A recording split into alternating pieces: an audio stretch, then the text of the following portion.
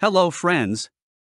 In this video, I am going to tell you how to enable an embedded browser on Facebook, so without wasting any time, let's get into it. All you need to do is open the Facebook application on your mobile phone. This is the main page of my Facebook profile. What I will do is simply click over the profile icon from the upper right corner of the screen. You just scroll down and click over the settings and privacy option here. Here, you have to click over the settings option. Now, from here just scroll down and click over the media option.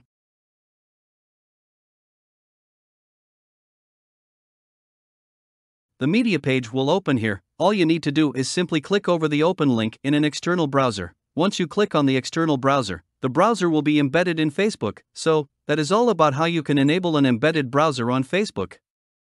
I hope you learned something from this video. If you have any question, don't hesitate to comment down below. And thank you for watching.